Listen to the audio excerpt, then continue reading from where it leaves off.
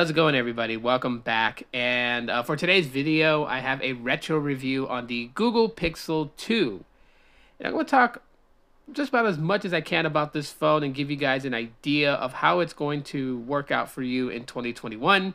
Possibly you may have broken your phone and it's not time for you to upgrade and you need something reliable that's going to get you through.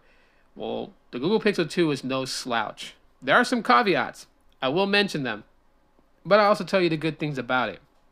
So let's just kind of go into it. First of all, it does sport the older 16:9 aspect ratio display with the top forehead and bottom chin bezels that people don't like, that houses front-firing speakers, which is a plus in my book. Now, real quick, I just kind of want to point out that this device is connected to Visible and can make text messages and phone calls. I do have a video tutorial on how to get that working. Even though Visible says that the Google Pixel 2 and 2 XL is not supported by Visible, there is a way to get it working. And since it's no longer getting software updates, it's not going to break the connection for calls and texting. But yes, as you guys can see, I just sent a text message to my fiance as a test. You guys just seen it right now. It went through. So yes, Visible is working on the Google Pixel 2. But it does work with any other carriers such as AT&T, Verizon, T-Mobile, as well as their MVNOs, prepaids.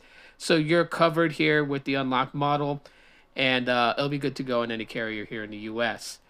Now, let me go ahead and show you guys that it is on Android 11, and the last software update it got was on October of 2020. So there you see it, October 5th, 2020 was the last Android security update. So it is no longer getting Android security updates. That is a caveat there that you guys got to keep in mind.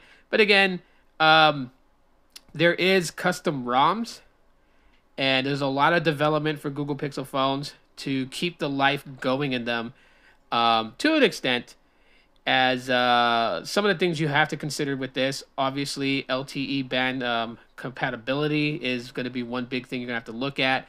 But I can confirm that this does get some of today's bands that's available, not all of them. And definitely, if you're looking for a 5G phone, this is not going to be the phone for you, as when the Google Pixel 2 released, 5G was not around. So keep that in mind. However, let me download CPU-Z so you guys can see the specifications in detail of the device. But I do know it has a Snapdragon 835 as the processing chip, and I believe 4 gigabytes of RAM.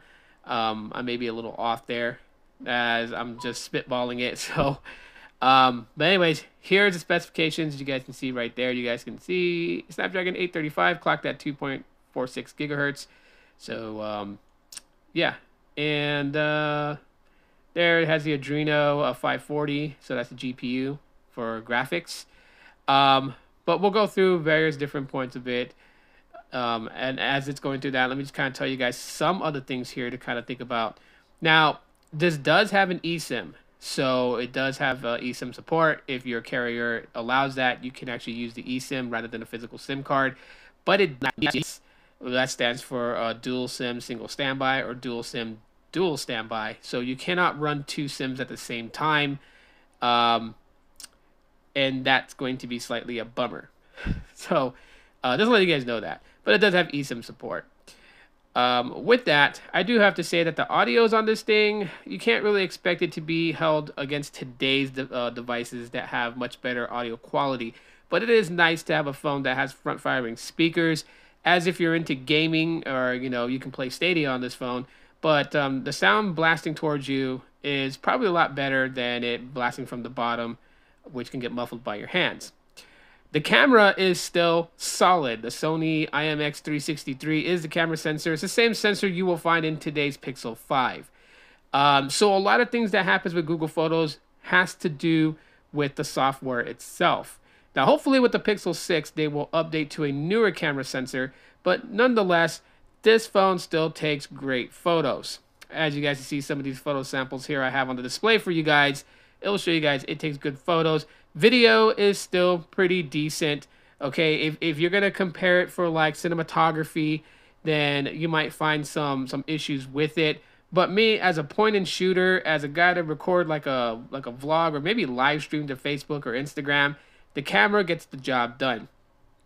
The selfie cam, front-facing camera, Pretty good itself too. You guys can see I took this portrait pretty close, so it didn't really kind of blur. Plus, there wasn't too much to the background anyways to really blur, but it takes pretty good portrait shots.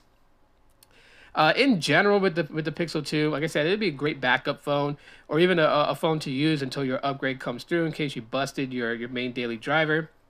It's one of those things. But if you just want to have a phone, a retro phone that is solid and as your daily driver, this will fit the bill as your daily driver.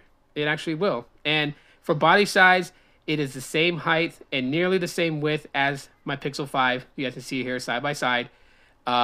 So yeah, it's just got that retro feel. Still snappy, still quick, takes good pictures. It's a general decent phone, and like I said, with Google Pixels, they get better over time, and the Google Pixel 2 proves that. So thanks for checking out my video. If you guys enjoyed it, you guys know what to do. Smash the like button. That really helps out. Share this video for other people to kind of check it out. And don't forget to subscribe to catch more videos like this. I'll catch y'all on the next one. As always, Aloha.